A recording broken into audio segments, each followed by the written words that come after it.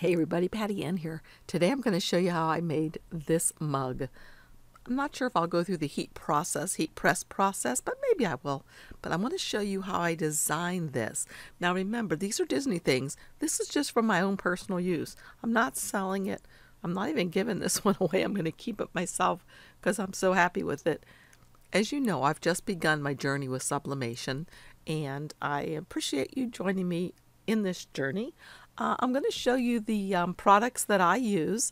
The sublimation paper that I use is this right here. This is the only kind I've ever used so far because, like I said, I'm new. I'll have it linked for you down below so you can see it as well. It's pretty inexpensive, and I'm very happy with the colors, the way they turned out.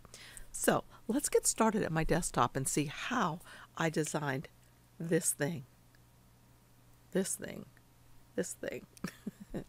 Okay, as you can see by looking at my screen here in Silhouette, and I'm using the business edition, but I believe everything I've done today could be done in the free version, and you don't even have to have the software. How easy is it to use a cutter to cut a rectangle around what you've printed? But anyway, let's look at the elements I have. I have the background, I have the fairy godmother, Sleeping Beauty, some of the mice, the carriage, Prince Charming, and the horse, and the text. So I'm going to show you how I went about putting this together. Let's go to my next screen and I'll show you the pieces I started with. Alright, these are some of the pieces that I started with, and I actually had a few more. I think I had another Prince Charming. I was thinking it would be fun to use poor little Cinderella when she was busily cleaning the house. My sister used to think she had to clean more than me, so she'd sing a song about herself, and she would just sing, Cinderella, Cinderella, about herself. Yeah, I'm talking about you, Jean Frieda. Anyway, so I decided I did not use these. I couldn't figure out how to fit them in, so I'll just delete them now from this, hitting delete on my keyboard after I select them. Okay, I also couldn't figure out where to place the shoe. And as I said, what I did was I just went out to Google, and one time I Googled Cinderella characters. Then I did Cinderella's carriage, and I just kept Googling different things and finding stuff. But I decided I didn't really like the shoe either. I couldn't make it fit, so I'm going to delete it. All right, so now I was left with Prince Charming, who I thought was pretty good, Cinderella, and I was trying to decide which one I liked the best.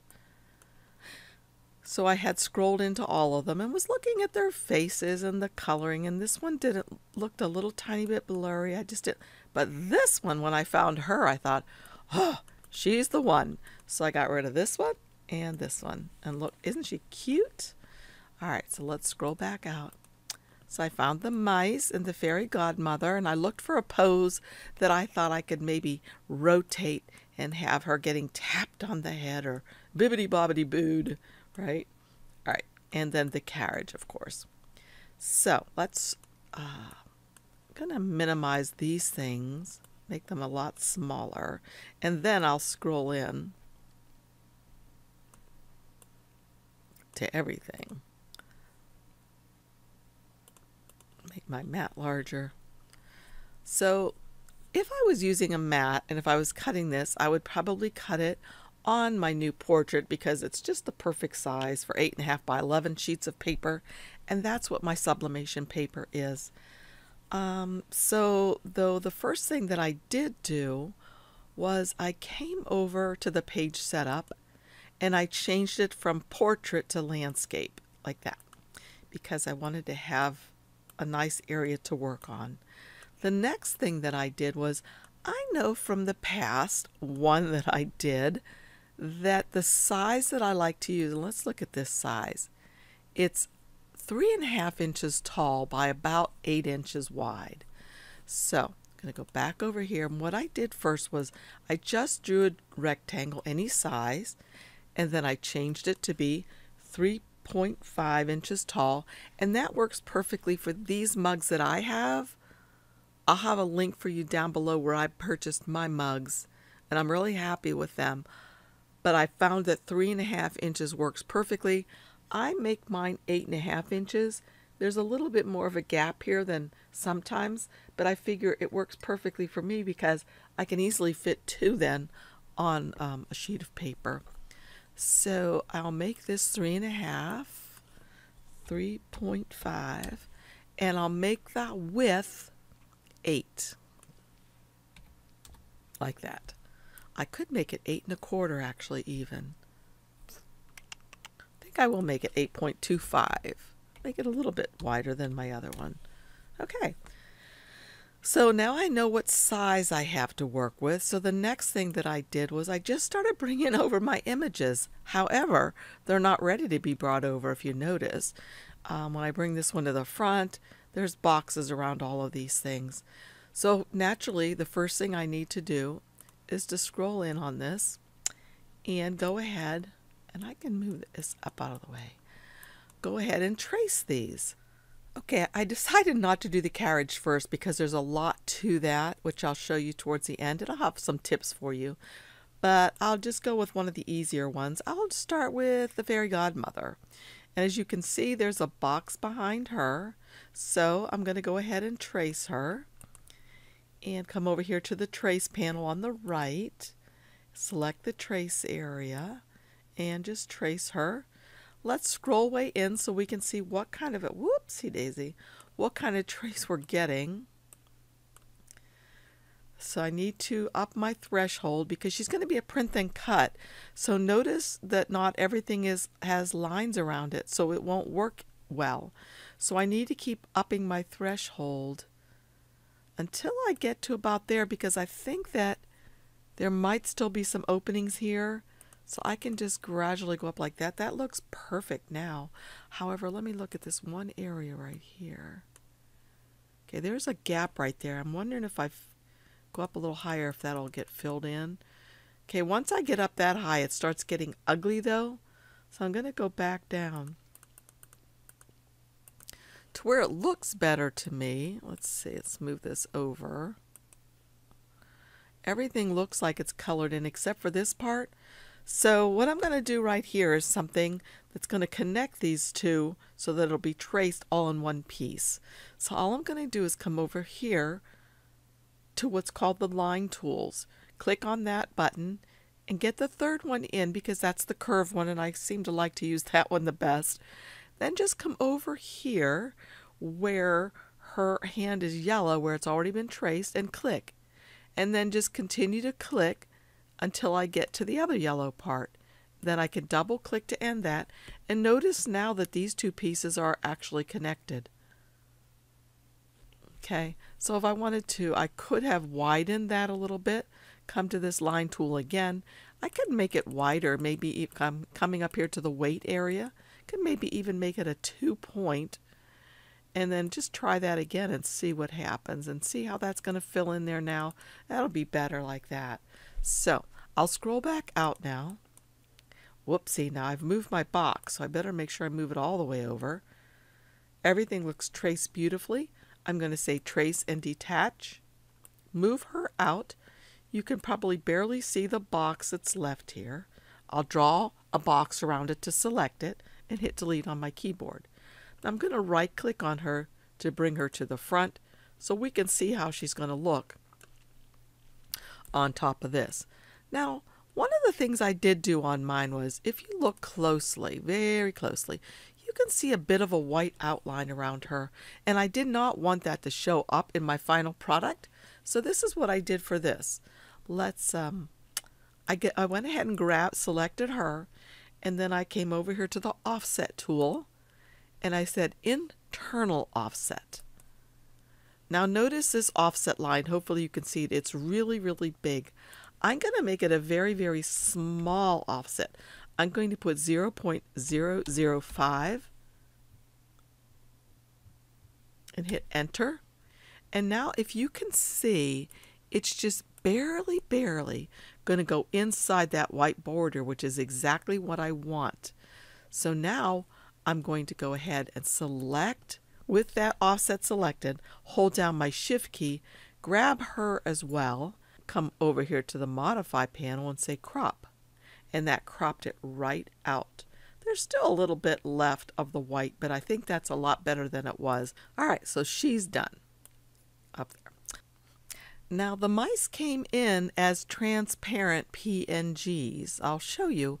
If I went to File and Merge, and this is my folder that I made of all the items I was using or thinking I was going to use.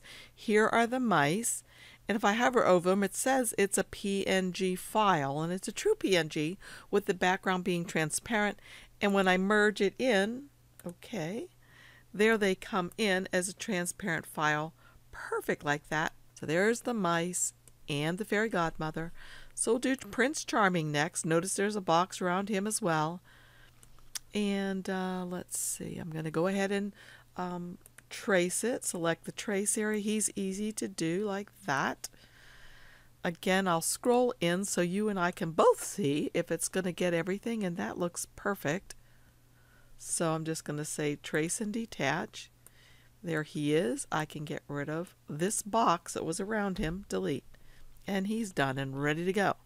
I'll right click on him, bring him to the front so he can come up here. See if he's got a bunch of white around him. He does not have a bunch of white, but he does have these white areas in here. And if I want him to look realistic, I want to get rid of those. So I'm just going to bring him down here. And I'm going to go to the trace tool again. This time I'm going to get the eyedropper, which is trace by color. I'm going to say trace by color. And I'm going to just get one piece at a time again, because if I say all areas, it's going to get everything like that. I just want the single area, but I'm going to up the threshold a bit so it gets it nicely. Trace and detach. That allows me to take this piece right out. Don't forget to delete it. And check it out when I bring him up. Now that's transparent back there. Looks like I could have gotten it a little bit more, but I'll try on this one. So I'm going to trace by color here, up the threshold, trace and detach, click on that piece and delete it, and then move him up, and let's see, did I do better? I did do better that time. So do you see there's not the white showing through? But you get the idea for this, right? So this little bit of white by his head, if I wanted to, I could trace that and get rid of it maybe. So let's trace by color one more time. See if I can scroll way in and get that little bit of white. So trace by color, get this little tiny bit of white. It's getting all of that, but that's okay. What if I up the threshold? Let's see what's going to happen. I'll say trace and detach. So I should be able to get rid of that now. Delete. Okay, let's bring him up now. Scroll out and bring him up and see how he looks. And all these extra little things you're doing will make your image look so much sharper. Like all this white in here that I could have gotten if I had upped my threshold when I first did my detach here. And there's a little bit of white around his face too. So actually what I could do right now if I want to get rid of that stuff, and I notice there's some stuff down here, I better delete. Delete. Because that'll cause problems later. Delete.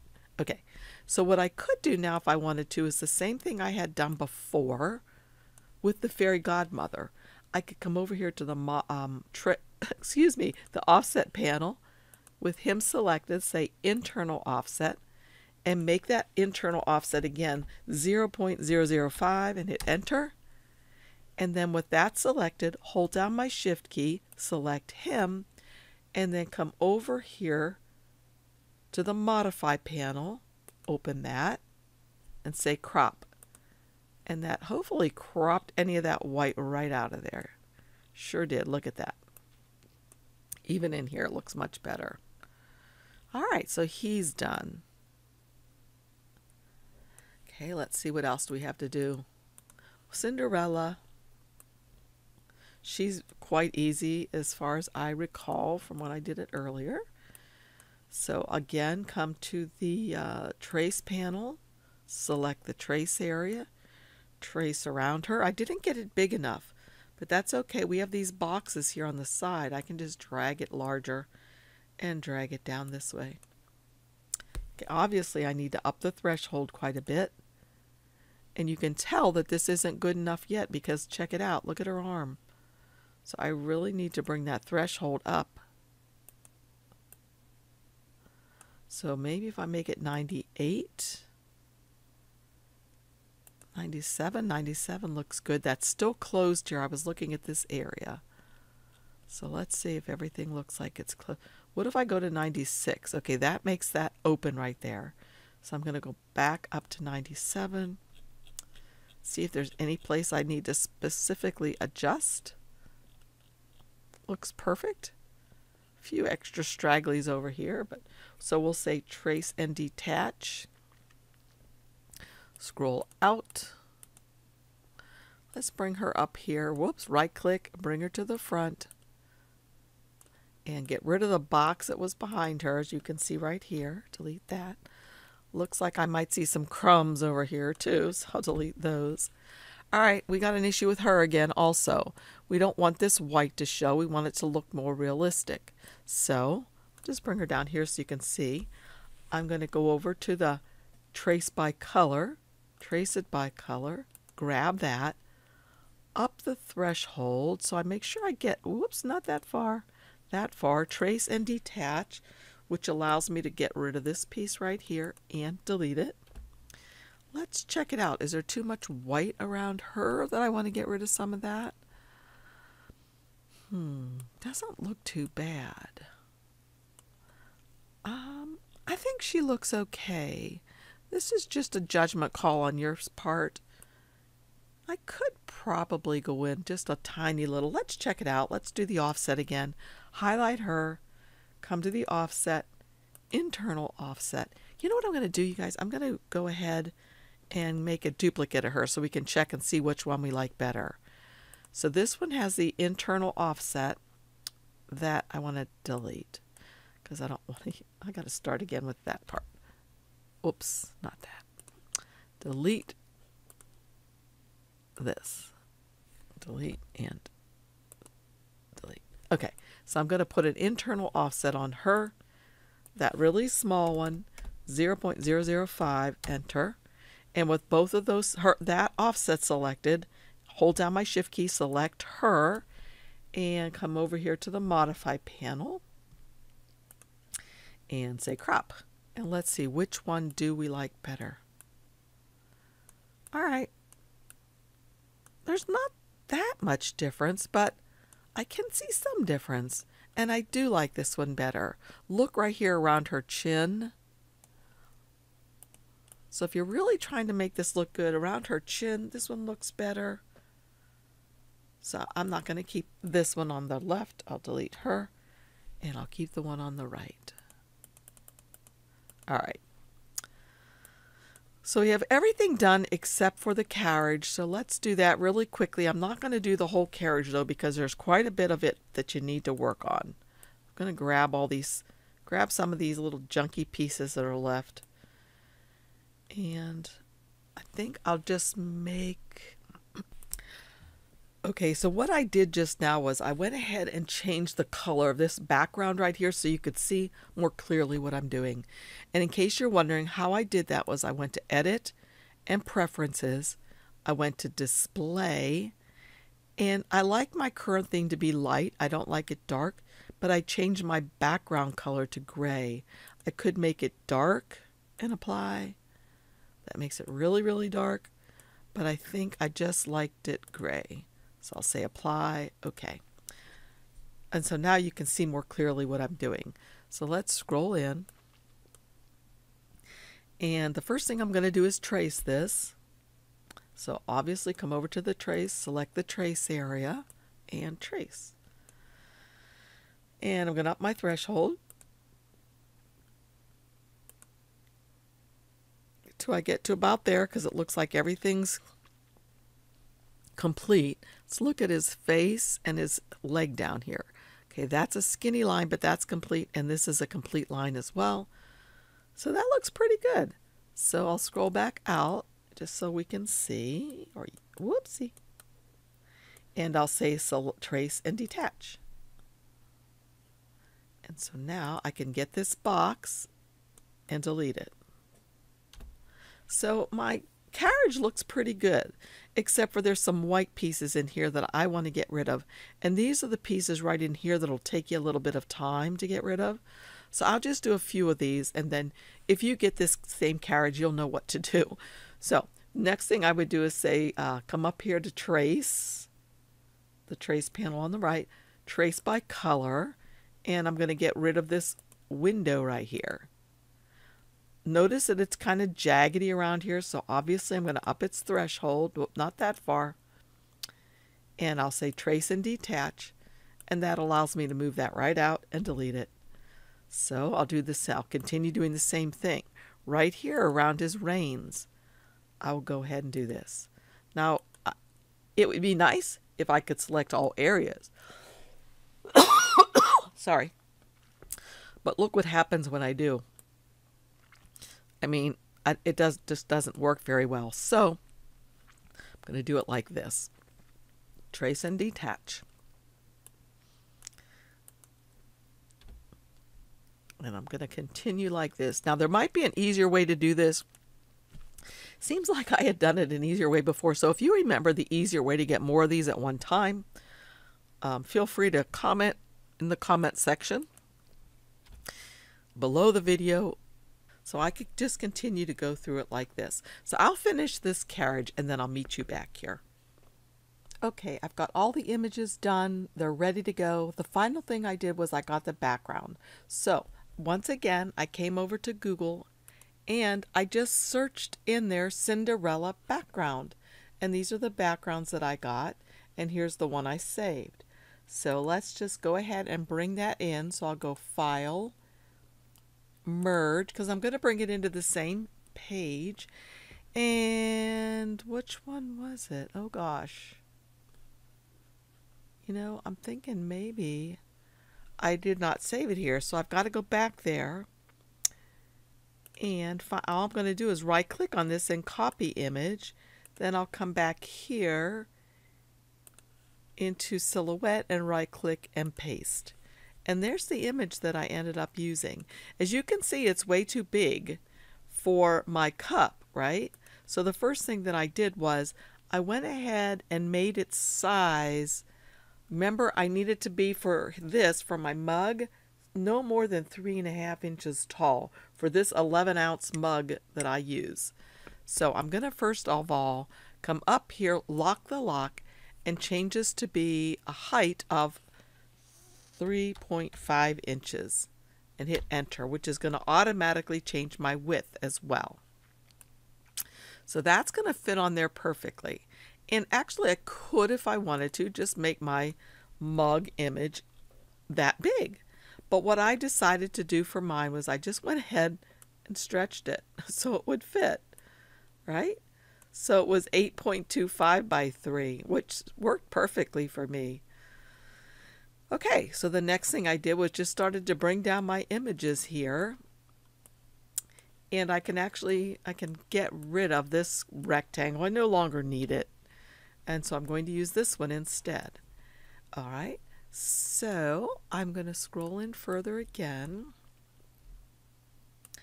All right, so then I just started trying to figure out what way I wanted these guys to go. I'm going to right click on this one to send it to the back so that when I bring these images up, they will be in the right area. Look, I could just put this on here, right? And I bet I could have make it so Cinderella's little head was peeking out of this window if I wanted to, and crop this off. She could be going to the ball, and the fairy godmother could be up here as if she had just done this. That would be cute just like that, right? But to show you the one that I did, and this would be just cropped, I'd make her face a little bit smaller, maybe right click on her and say flip her horizontally so she was looking this way as if she was looking forward, you know. But anyway, I'll just do this the way I had done it before. So let me bring over my one so I can kind of copy it. So it was here. I'm going to right click on it and say copy. Then I can bring it over here and right click and paste. And there's the one I finished, right? All right, so I did do a few more effects to these things to make them look a little bit more realistic as well. Move this down and move this down. All right. So the first thing I guess I could do is just go ahead and put on the carriage. So I'm going to right click on the carriage to flip it horizontally like that. And then of course I resized it so it would kind of make sense, and I wanted to be able to see the castle behind it. So I resized it by pressing in like this. And I could just put it right here for now. Okay, and then the next thing that I did was, let's just bring in Cinderella. So obviously she's going to need to be smaller as well. I'll just push her in like that. And I right-clicked on her and I flipped her horizontally because I wanted her to face the carriage. Need to make her kind of proportionate so she doesn't look like a giantess near her carriage. I think I made the carriage a little bit bigger. And then there she is. Then I brought the mice in next. And I brought them to the front because I wanted them to kind of hide this wheel a little bit. So I right click and I say bring to the front. And I need to make them a lot smaller so they make sense. Like that. And let's see what else. Okay. And then I got the fairy godmother, bring her up here and make her smaller as well. It's hard. There we go. She's tapping on Cinderella's head. Okay, now I don't know if you can see or not, but what I did do on each one of these images was I added a shadow to it because I thought it made it look a little bit more realistic. So to add a shadow to the carriage and the horse, I just clicked on it and came over here to this effects panel. The last button over is the shadow. Right now it's on no shadow. I made it have a shadow. And I made my Y a 0. And I made the X a 2, 0, 2. And I hit enter. That just makes a very slight shadow. I'm going to change the transparency of that, and I'm also going to make it a dark black color like that. So you see what that does? It just makes it a little bit more interesting. If you don't like it that dark, of course you can change your transparency again, right? I could change the transparency of that shadow. Gotta select the shadow. And then I can change its transparency so it's just, just a brief, just a mild transparent. And maybe I don't want it quite that dark. So I could, change it like that. And I just think that that makes it look kind of cool. Whoopsie. To have that little shadow on there. Okay, so the shadow, maybe you can see when I go like this, you can barely see the shadow on him. All right, so let me show you on something else. I'll put the shadow on Cinderella now. So again, I'm going to come to the same tool, come to the shadow, and I just decided for mine I like this to be a 0.02, hit enter, and I'll make my transparency go, let's say like that, and I'll make this be a 2, 0. Oh, wait a minute. I made my Y nothing. Delete. 0. And I made this be a 0.02. And hit enter. And then I could come down here and change the shadow color.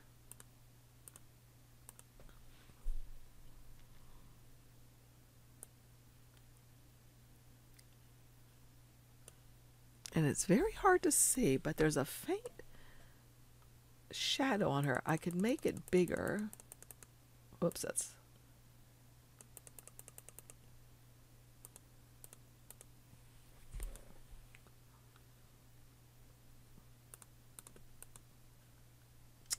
so the reason why it's not showing up, you guys, is I have it clicked on no shadow. I want to add a shadow on her. Let's get rid of this junk over here now. There's my shadow I made. That's kind of neat. But let me let me release this shadow. Release the shadow. Release the shadow. So that'll allow me to delete this. So now again, I want to put a shadow on this. Right now it says no shadow. So I need to come up here to shadow, and it's way too big. Check that out. But I can move it over here like that if I want to. But remember I said I wanted 0.02, so it's just a tiny little shadow that makes her stand out a little bit. If I don't like it that dark, I could make it lighter, but I could bring her up here now, and it just kind of gives her a little 3D look. So the same thing must have happened when I was doing the shadow on the horse. I think I want it to be a black shadow. There we go. Now it's showing up. All right, now I'm going to put a shadow on the fairy godmother. So there she is. She's selected. No shadow is selected. The way I get the shadow again is to come here to this image effects, come to the third button over, and make sure that the shadow type that you're choosing, I want to put it around her. Right now it says no shadow. I want a shadow around her. Can you see the large shadow that it automatically put on her? This grayish color. That's not what I want. I'm going to change my Y to a 0. Hit enter. That moved the shadow. But I also want it to just be a tiny little off shadow. So I'm changing it to 0.02. Hit enter. You see how that made a much smaller shadow? And I can change its transparency to totally transparent to none. But what I want to do is change the color because I like it a dark color like that. Okay, and let's scroll back out, and you can see that just makes, I just like the way that looks. Let's give a shadow to the mice. Put a shadow on them. Comes in huge. I don't want a Y, so I'm going to make that a 0 and hit enter. I'm going to make my X shadow 0.02 and hit enter. And I'm going to change my shadow color like that. And change my transparency like that. And maybe make them a little smaller. And put them down here. So let's move this in.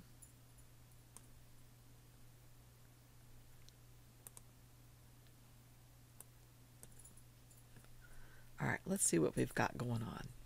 Let's scroll out. And let's check it compared to this one. It's looking pretty good. Looking pretty, very similar.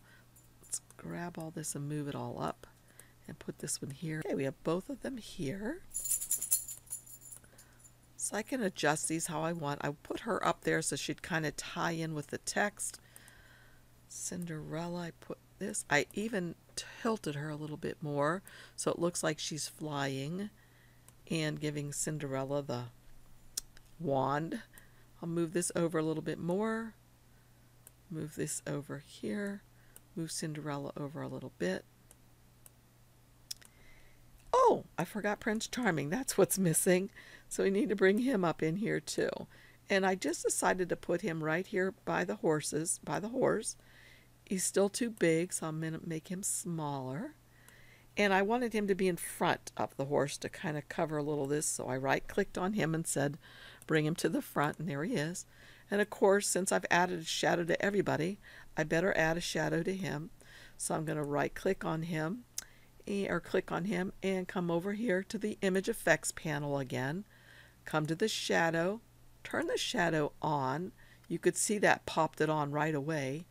Way too big. I want this to be 0, enter. And I want this to be 0.02, enter. I don't want any transparency. And I want to change the shadow color to a darker color like that. All right, so that's pretty much it. That's what I did, other than putting text in here. And of course, if you're making this for somebody's birthday, you could do that. Yeah. Okay, I flipped my page back around so it's in portrait style rather than landscape, because I like to print one on my sheet, and then the next time if I think of something else to make, I can put that same sheet through again after I've cut this off and not waste it. But I did turn on my show print border, so I make sure this is within the print border. The other thing I failed to show you is this. When I was doing the, let me ungroup this. When I was doing the shadows, let's go back over there to this and this area. Okay, I had to make sure that I released the shadow. If I don't release the shadow before I group everything, when I group, somehow the shadow becomes hidden. So I want after I put all those shadows on there and I really like the way they look, I want them to stay there when I group these things. So you do this, you click on the whatever one, and as you're going, you say release shadow, and that allows it to be released from the image, and you can then group it and it'll stay perfectly the way you want. Okay, anyway, now I'm ready to go ahead and print this. So I'm going to right click on it and say flip horizontally. Remember, better not forget to do that or you will have a wasted mug. Trust me, I know, I have plenty of them. But anyway, I've got that ready to go. So I'm going to come up here to File and Print. And I'll just say print again. I don't bother with these settings here at all. I'll just say print again, and then my real settings will come up. And I'll have my Epson because that's the one that has the sublimation ink in it.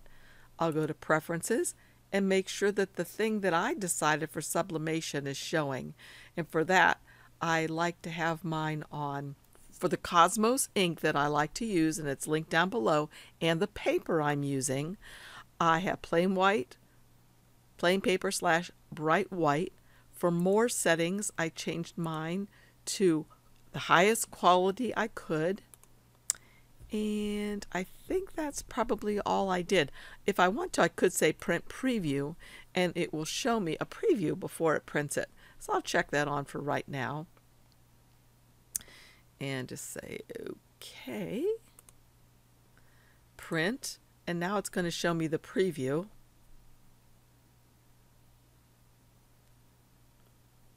And this is the preview of what's going to be printed on my printer over there. So I'll go ahead and print it, and I'll be right back. Okay, I have my heat press warming up. I purchased the 4-in-1 version of the heat press, which included this mug press. But I have that heating up for my 11-ounce mugs that I buy, that I'll have a link for you down below. I have the heat press set for 385 degrees for 190 seconds. But right now what I'm going to do is show you, this is what's going to be put on my cup. Notice that it's reversed. I'm going to show you why you don't need to buy a cutting machine if you're going to do sublimation on mugs or shirts. All you need to do is get a pair of scissors. You don't need to cut this on your cutting machine, although it's easier if you do, and especially if you're making things for t-shirts that aren't, you know, rectangular shape like this, or not exactly a rectangle. As I said, I'll save this other piece and I'll put it through this way in my printer again, because I can get 1 or 2 more mugs out of one sheet of this paper. And if I'd like to, I can go ahead and trim these edges down to match, but I think that'll be okay like that. I'll grab a mug while this is heating. The mugs come in a nice box that's really well protected, and each one is individually wrapped in plastic, so it's kind of nice for putting in a box if you're giving it for a gift, or just putting it in a bag, whatever. But here it is. The next thing I'm going to do is I'm going to put this on. I've already got my heat tape cut into little sections to make it easier for me.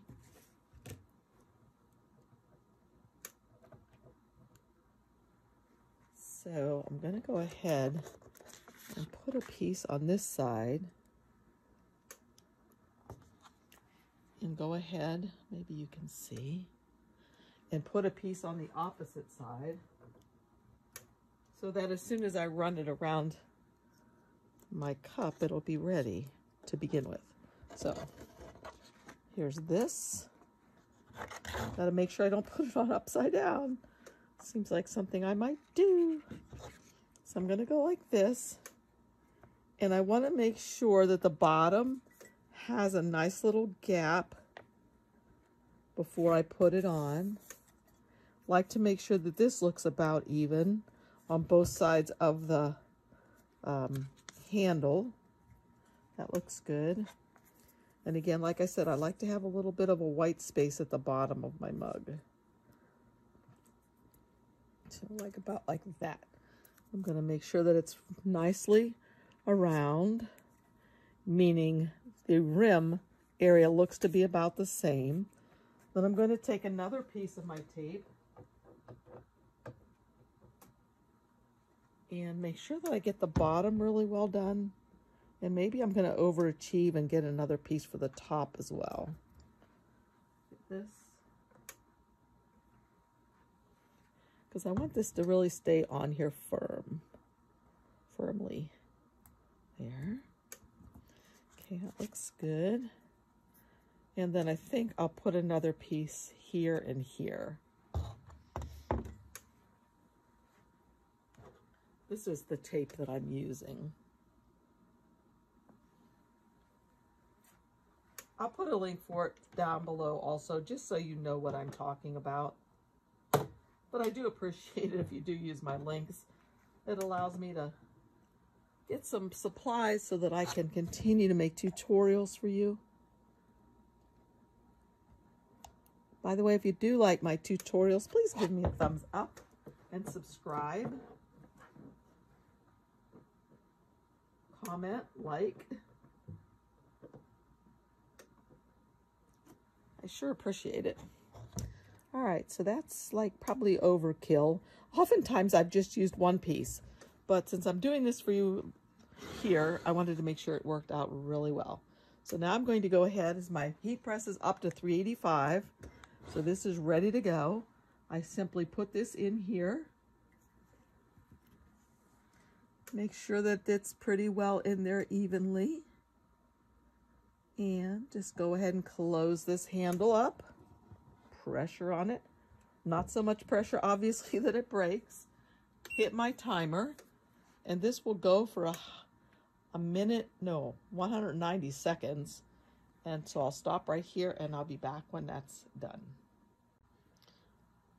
Okay, there are about 30 seconds left before the timer goes off. When the timer goes off, I'll open this, take the mug out with a pot holder. It's really, really hot. You'll burn yourself horribly. The handle's not too bad, but the rest of it, really hot. So the timer's just about to ring, 10 seconds.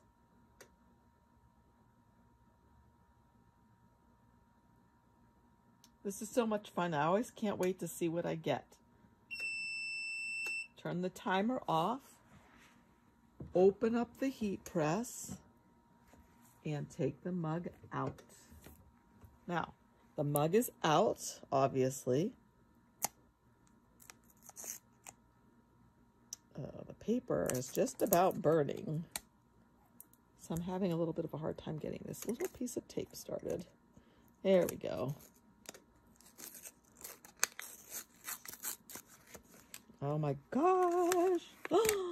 Oh, it's so beautiful. Oh my goodness, you guys. Wait till you see. Look how beautifully that turned out. There's the sentiment I put on it. Oh, I love it. Isn't that super duper cute? My goodness, I love doing this. So that's how easy it is to do sublimation on a mug.